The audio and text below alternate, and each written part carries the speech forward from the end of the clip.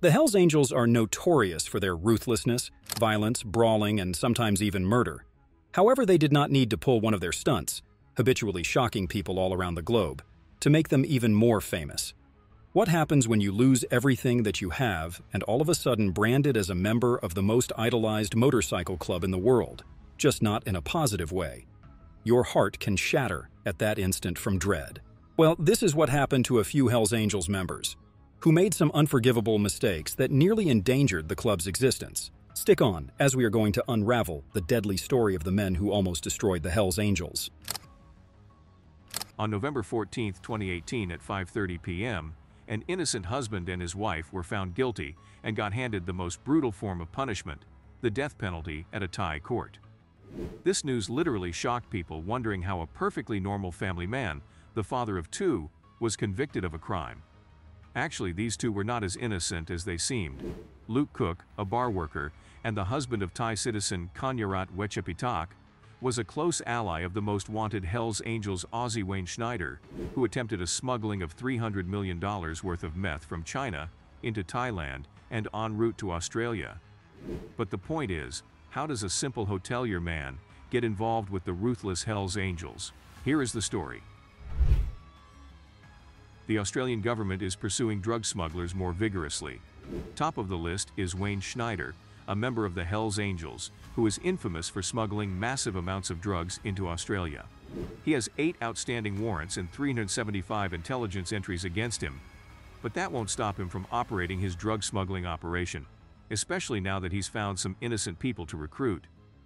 Australian police are continuing to uncover drug smuggling hotspots, and they discover Wayne Schneider's meth lab, located in the Katherine Fields and Nerellan suburbs of southwest Sydney. Wayne makes a run for it 2 days before the authorities obtain a search warrant for his labs. After boarding an aircraft to Thailand, Wayne made that country his new home. 2 years later, Wayne meets up with another Australian fugitive after Australian police discover the labs. But by then, Schneider had already left the country. Bato Antonio. After Antonio was implicated in the August 11, 2014, murder of Mr. Dillon, a 25-year-old, he left Australia. A member of St. Michael Fight Club, a little-known organization in the Australian underground that Bato appears to really like, owing Dillon a debt that led to Dillon's death. Diego Carbone, Bonato's cousin, was scheduled to travel to Thailand with him, but he missed the flight due to technical difficulties. The police apprehended him and found him guilty of Dillon's murder. One would think that Bonato would turn to kickboxing as a means of self-improvement, but the criminal underworld has a way of hooking its tenants with thrilling activities. Thus, Bato quickly made contact with Wayne Schneider, with whom he had done multiple undercover transactions back in Sydney. By this point, Wayne Schneider had already founded a Hells Angels chapter. The two strike up a disastrous friendship in Pattaya, Thailand, where one would kill the other and the other end up on death row. Antonio Bato opened a gym again in Pattaya, Thailand. At first glance, Tony's gym appears to be just another place to work out and receive training. But there is more to it than that. Nestled among the shadowy nooks and crannies of the structure lies a sinister secret that will eventually lead Luke Cook to confront his own personal struggles, including an attempt to smuggle $300 million worth of meth, also known as ice. But how does a devoted father of two become entangled in the inner workings of a gang? To gain an understanding of this, let's examine Luke's background. Luke works offshore and owns a bar and a guest house in the coastal Thai town of Pattaya. When Antonio Bato visits his bar one day, he rents out a room on the top floor. The cook makes a mistake that he would later come to regret, yet they become friends and form a bond. Along with frequenting Luke Cook's bar, Antonio Bato and Schneider also hang out at Tony's gym with another Australian, Douglas Shoebridge, as would be expected from friends. When Luke Cook begins talking about his failing company, Wayne Schneider, the infamous Australian drug smuggler for the Hells Angels, recognizes a once-in-a-lifetime chance to him. The deal is set. Luke is to get $10 million from Wayne Schneider and import half a ton of meth into Thailand on his behalf. Amidst the pitch-black darkness of the night, a covert exchange is scheduled to take place in the South China Sea. Luke Cook is the ideal candidate to deliver his parcel because he is a perfect drug trafficker. He is married, has 2 sons, owns some failing businesses, and is desperate for some quick cash. Luke Cook, a boat and yacht salesman, is aware of his responsibility. His cargo is delivered far into international waters. A Chinese known as Jandi appears holding a sinister cargo intended for an offshore yacht within its freezing depths. However, this is no routine transaction, and Luke will soon discover why Schneider was unable to smuggle the massive consignment himself. It belongs to the notorious Hells Angels. It's debatable if Luke is aware of this, but the interaction happens. Luke is given 4 yellow sacks with red Chinese characters on them. He is instructed to return to shore in the Seta-Heap area of Chanburi province.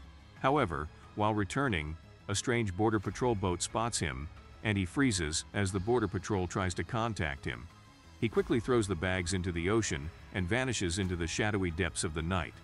But keep in mind that those weren't just any old bags. They contained meth with an estimated $300 million worth of cocaine headed for Australia. How is a bar owner and modest businessman going to raise that kind of money to pay back the dreaded Hells Angels? The cover-up, captivated by the allure of hidden treasures, is where the rubber hits the road in this situation. After the cook was apprehended for throwing the suitcases into the ocean by the border patrol, Shoebridge ends up on the yacht, his fate somehow intertwined with that of the cook. But as the hours passed, Cook's facade broke down, exposing a much darker truth through slurred speech and an aggressive haze. He admits to the true nature of their mission, that they were actually searching for hundreds of kilograms of the deadliest treasure of all ice, the crystalline demon, which ensnares minds and destroys lives. Shoebridge erupts in rage at the idea of being tricked into playing a lethal game. The knowledge that he had been duped and might have unintentionally contributed to the drug hunt eats at his soul. Cook is immobilized by panic. The clock is running out, their covert cargo, half a ton of ice, has vanished, and everything that could go wrong has gone wrong. This is where Antonio Bot's name appears once more. His old friend Botta will assist them in cleaning up the mess they've created, or will he let them discover it on their own?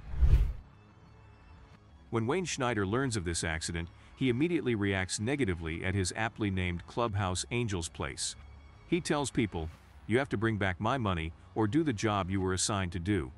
Of course, a cook cannot raise that kind of money, so a deadly plan is hatched that will be captured on camera on Schneider's CCTV back at his Pattaya villa.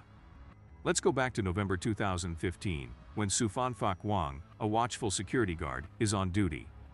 His job is to patrol and ensure the safety of the upscale Paya residential complex.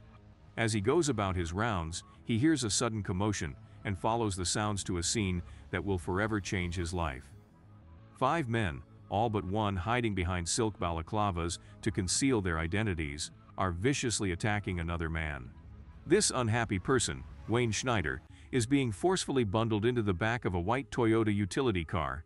He is a man from Sydney's western suburbs named Blacktown, and he is known as Hell's Angel. Schneider was well known to the Australian Crime Commission, the Australian Federal Police, and several state law enforcement organizations for his production and distribution of large amounts of methamphetamine. He had risen through the ranks of the criminal underground. 3 years prior, Schneider had left Australia swiftly after 2 large meth labs in suburban Sydney were discovered that were definitely connected to him by his DNA. This is a terrifying development. Schneider is being kidnapped. One man puts a shackle around his neck, another strikes him with a baton, and the others beat him with knuckle dusters. He is brought to a nearby home, where he suffers unspeakable horrors and is brutally bludgeoned to death. His lifeless body is then taken to the edge of the town and buried in a shallow grave by the side of the road. The perpetrators made a grave mistake when they rented a car with a tracker. Guess who was on the rental paperwork for the Toyota? Shoebridge's wife, Sripat Simat, whose husband is close to Luke Cook's and had attempted to retrieve the meth bags from deep within the ocean. After leaving the scene of the crime, the vehicle stops at Seat's residence before traveling 30 kilometers out of town. It remains stationary for 2 unsettling hours before returning to Seat's Pattaya address. Police officers decide to go to the place where the vehicle is idling. There are indications of recent disturbances in the secluded wilderness region where it is parked, and they follow the trail to a terrifying discovery. There's the lifeless, bruised body of Wayne Schneider, who was left for a while in a shallow grave. I'm not sure how long Schneider was in that room by himself, but from what I gather, when they returned, he had passed away. They then pulled his clothing off and stripped his body, taking him to the roadside grave for the investigation. She rented the property at Showbridge's request on behalf of another Australian, Antonio Bato. Little does she know that this would start a series of events that would reveal the dark secrets of the criminal world, leading to the arrest of Luke Cook and Bogota after the CCTV footage is made public. Bang God, the sole person not wearing a mask during Schneider's kidnapping, is found and taken into custody. It appears he crossed the Cambodian border and is staying in an inexpensive hotel when authorities inquire about his movements and assume who assisted him. Luke Cook, our man, told the court that he had taken a taxi and then a bus, getting closer to the Cambodian border with every mile that went by. However, Antonio was unaware of the complexity of the truth, which is significantly more than what his evidence indicated. In a separate Pattaya court case from the previous year, Australian Luke Cook was already entangled in the web of this chilling tale. Cook was found guilty of aiding and abetting his crime, helping the Bannett family escape to the Cambodian border in a private car rather than a nondescript bus. Surprisingly, Cook's 3-month jail sentence was suspended for 2 years because he had entered a guilty plea. The plot thickens further as another witness emerges. Tyler Gerard, a young man of only 22 years old, had first-hand experience with the horrors of that evening. With a voice full of fear, Gerard testifies that he was also in the vehicle that drove the Bagnat family to the Cambodian border. Luke chose to transport us to Cambodia. As he describes the circumstances leading up to their escape, Gerard confides to the listeners, holding their attention tightly. Apparently just a few days prior, he had suffered a broken collarbone in a motorbike accident. The terrible death of Wayne Schneider. Approximately 9 hours after the kidnapping on November 30th, Antonio Bato called me and asked for my help to flee. He said he was scared and helped me with my arm because he was my friend. I helped him as the pieces of this terrifying puzzle fell into place. Antonio Bato had come to his aid, helping him find a hospital and extending a hand of friendship in their dire circumstances. The terrifying story of a night full of terror, deceit, and strange alliances continued to captivate the courtroom. The $300 million seizure. How did the authorities connect the $300 million drug case involving Luke Cook and his spouse? To gain insight into this, let us review the police facts. Everything starts with a sinister scheme developed in the most remote regions of China, with the intention of flooding the globe with a lethal wave of drugs. Their nefarious ambitions find an unlikely ally in the infamous Hells Angels bikers organization, which is tucked away in the heart of Australia, to finance this evil plan. They resorted to Mr. Schneider, a mysterious man with ties to both sides of the law who served as the brains behind this evil scheme.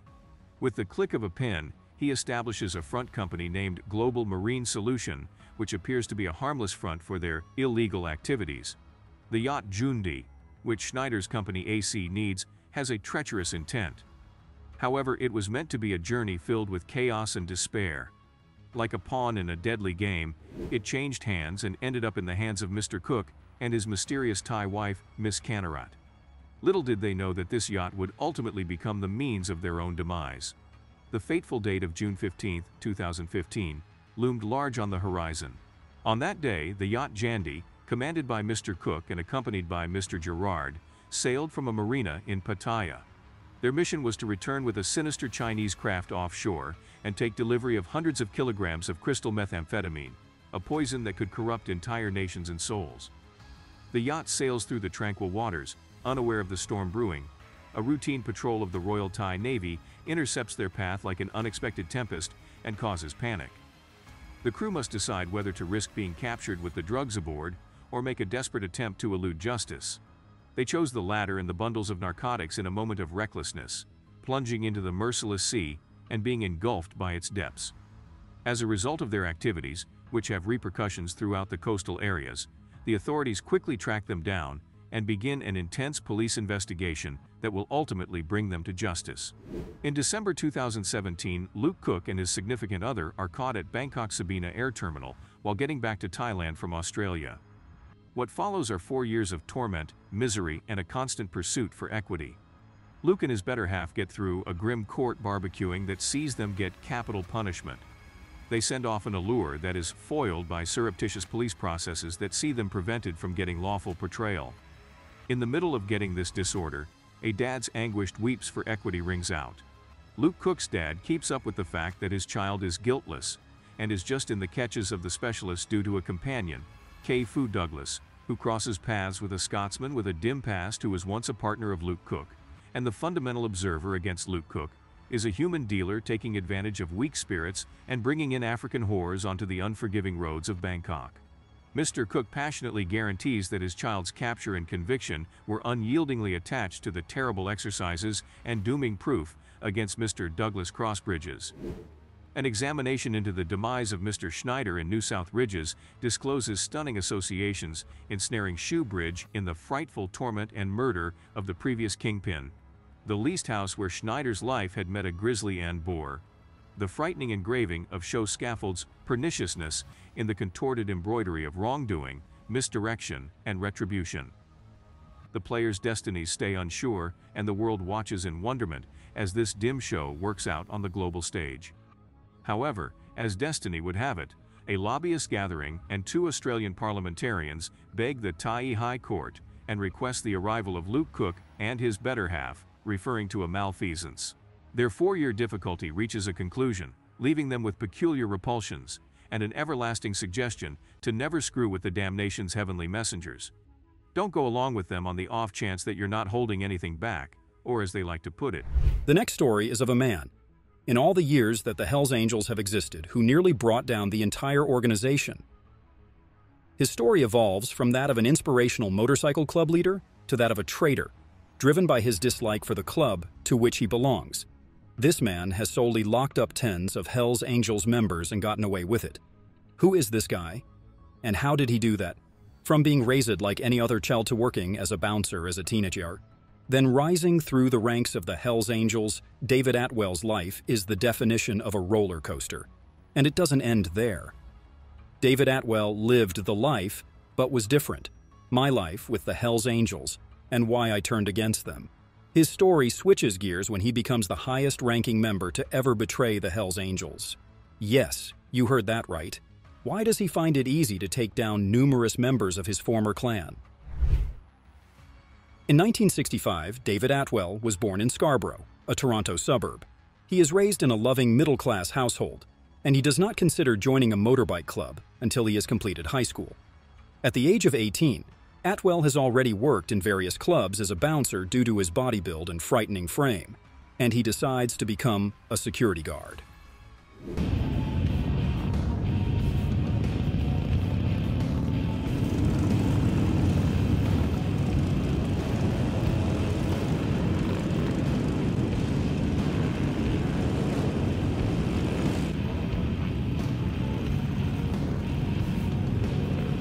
Atwell meets his mentor, Jim, who recognizes him as a natural and pushes him to pursue professional training as a bodyguard and security guard. In the late 1990s, while working as a security guard at the Falcon Nest nightclub, he meets a biker gang for the first time. Members of the Toronto outlaw biker club, the Paradise Riders, frequently visit the club, where Atwell works as a guard, and through his interactions with them, he is recruited by their secretary.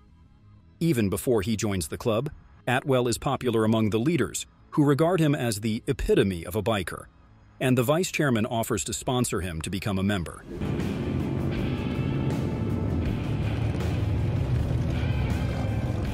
That was bad. That was bad. It was awesome. We had a great trip. Absolutely. Yeah, Came man. across the sign to be here.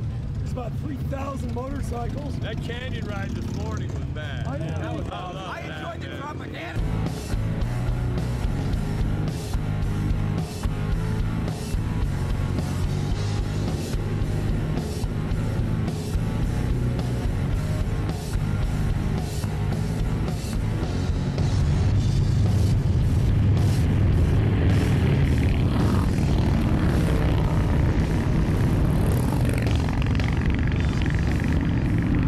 He's now known as Shaky within the club, since some members believe his chances of success as a biker are shaky at best. However, he quickly proves them incorrect after being promoted from a hang-around to the second level, a prospect. At that time, the Paradise Riders were a small club, so when the opportunity to join a larger club arises, the majority of them, including the leadership, accept it. In the 2000s, then Canadian Hells Angels National President Walter Stadnick invited the Paradise Riders to join the club patch for patch, which means that all members retain their positions and ranks. As Atwell recalls, there was a vote, and 51% of the Paradise Riders decided to join the Hells Angels. The other 49% could remain Paradise Riders, and many did. My friends were part of the 51%, so I went with them. On December 29, 2000, a large joining ceremony was performed at the Hells Angels Mother Chapter Clubhouse in Cell. Atwell is late, and when he arrives, the president of Paradise National forces him to serve his new masters by wiping tables and providing drinks and food for the entire patch. The party heralds a new era in the world of outlaw biker clubs, since it is a mass patch over where 168 bikers from the Ontario outlaw biker gangs, such as Satan's Choice, the Vagabonds, the Lobos, the Last Chance, the Paradise Riders, and several loners joined the Hells Angels. Overnight, Greater Toronto went from having no Hells Angels to having the most Hells Angels chapters in the world. According to Atwell, new chapters, such as the Ontario Hells Angels, are supposed to be subordinate to established ones, with some even learning French and speaking in French accents to impress the Quebec Angels. For Atwell, the adjustment is not without challenges. Despite being informed that nothing will change but the patches on their backs, they are not even obligated to pay the upper management 10% of their wages. He is too inexperienced and deemed unfit to even join an existing Hells Angels branch. Once again, the previous Paradise bikers must vouch for him to be admitted to the club. However, according to him, he lacks the one thing that other Hells Angels have: that predator instinct and natural criminality. People who can take advantage of things like the fentanyl epidemic in Canada, they're feeding it. Following the bulk patch, Ontario now has 14 Hells Angels chapters, with Toronto alone having 6, including the 2 Paradise Riders chapters. Atwell gradually gains respect as one of the top bodyguards and security guards in the chapters, and he is chosen for several high-profile assignments, including a meeting of the chapters to resolve a conflict with the Niagara chapter. The other Toronto chapters believe that the Niagara chapter is made up of people who aren't even bikers, and true to their claims, the chapter's chairman can't even ride a bike. The national chairman, Stadnik, is the meeting's mediator, and he explains that the Niagara chapter was picked exclusively for its monopoly on drug dealing in the Niagara Peninsula, making it the richest chapter. At the meeting, Atwell meets Stadnik, who he finds to be nice and cordial while also being very cautious and conscious of what he says. He says, "Being a Hells Angel is not like being a normal person. You get treated differently by everyone and you get used to it pretty quickly. If I went to any bar in Scarborough, there would be no doubt that I was not going to wait in line, that there was always a great seat empty for me, and that there would be a cool beer on the table before my butt hit the seat cushion. Of course, there was never any talk of me paying for anything I couldn't have if I tried. My patch was like an entry pass for anything. I wanted a credit card I never had to pay off. But not all the attention Hells Angels get is positive. My weekdays were spent rolling around Scarborough like some kind of nobleman, visiting the village paupers in my domain. That's really what it felt like, because that's really how people treated me. The club doesn't just take over your life, the club is your life. Being a Hells Angel is not like any other career because there is no off switch. Even when you're not with the club, you're doing something related to the club. You're a Hells Angel 24/7, and the people close to you just have to put up with it. This offers a picture of how the Hells Angels build their authority, and over time, Atwell is drawn into the lifestyle, and things begin to fall apart for him. For the first time, he was caught by Toronto police in April 2002, while attempting to sell drugs to a woman who turns out to be a police informant. He is charged with drug trafficking and released on bond for 20 months, during which time he accumulates significant legal debts and is obliged to return to his father's home to save money. When Atwell's security business discovers that he is a Hells Angel, they fire him, adding to his problems. After being sent to an event attended by then Prime Minister Paul Martin, a security clearance reveals his association with the club, and he is sacked because the country is concerned about losing a contract with the government. On the other hand, his narcotics accusation stayed for nearly 2 years until February 2004, when the judge determined that the police did not obtain the warrant for the bug that recorded him through the proper means. After being cleared by the court and liberated from his work, Atwell devotes all of his time to Hells Angels operations. eventually earning not just full-patch status, but also ascending through the ranks to become the chapter's sergeant-at-arms. Immediately after getting his life back on track, Atwell is concerned about the position of the Brotherhood in the club, especially because he received little support from his chapter when detained and charged in court. At the same time, Royal Canadian Mounted Police (RCMP) officers approach him and attempt to enlist him as an informant, which he declines. However, it takes some consideration before he understands he wants out. He understands that it will not be easy and that he cannot simply give up, but only until the OPP's anti-biker enforcement squad reaches him. Project Develop. In March 2005, Atwell is approached by the anti-biker enforcement unit with an offer he can barely refuse. After all, he is already tired of the club's unlawful actions and the loss of its essential ideals, and he is seeking an exit. He begins his work as a police informant immediately, as part of a program known as Project Develop. And while money is not a motivator, he gets paid $1850 per week in exchange for critical information about Hells Angels members and activities. In September of that year, a fellow Hells Angel approaches Atwell with a plan to kill another police informant. This alerts him to the dangers of being an informer, and he becomes an agent informer, which means he is given formal contract immunity and a lump sum payment in exchange for testifying against club members in court. He insists on being an informant for moral grounds, and because Jim, his mentor, informs him that he will need the extra money while under witness protection, he receives $45,000 and his betrayal of the Hells Angels begins. His first significant assignment as an informant is to wear a wire and record a key Hells Angels asset, Mirad Baman, discussing his submachine gun collection. While the Hells Angels have a strict white man policy, an Iranian immigrant named Baman is allowed to join them because of his expertise in weapons, wrestling, and combat. He is frequently used by the leadership to get weaponry and carry out missions at a reasonable cost. However, the material that Atwell records is not particularly useful, and he is under pressure from the police to provide. As the search for the police informant escalates, Atwell is compelled to hide in the face of increasing pressure. Furthermore, the secretary and vice chairman are his friends who helped him join the club and even played major roles in his wedding, so he feels uncomfortable recording their chats together. He once recorded a meeting session in which members of the Angel Sudbury branch discussed joining the downtown Toronto chapter. However, only their leader, Lauren Campbell, is found worthy to join. Atwell befriends Campbell, and the two spend a lot of time together, including a weekend at Campbell's cottage in Baysville. However, he does not reveal his identity as a police informant. With most of the chapters interconnected, the exchange of information between them benefits Atwell's and the police, as he later records members of the Toronto chapter discussing a failed assassination attempt. The assassin is the sergeant-at-arms of the Angels London chapter, who attempts to kill a mafiosi. It fails at a Toronto restaurant where an innocent bystander is struck by a stray gunshot.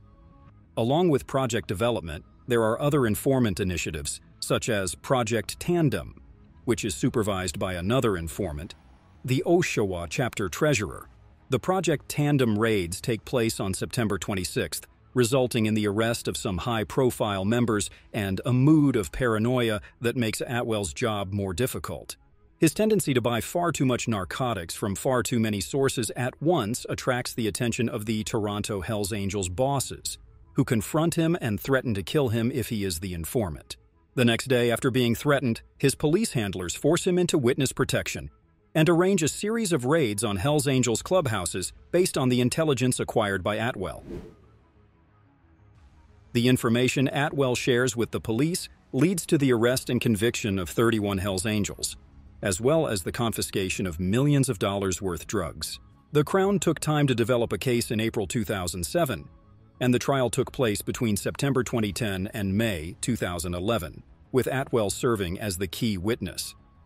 When Atwell takes the stand, he is nervous, and his credibility as a star witness is called into question when one of the convicts, acting as his own lawyer, portrays him as a violent man who had only become a police informant to protect himself at the end of the trial, which is now regarded as one of the longest in Canadian history. The majority of the accused are convicted of drug trafficking and illegal possession of weapons, and Atwell's life has changed forever since 2007. He lives in perpetual paranoia since the Hell's Angels are continually seeking for him to take revenge for his betrayal.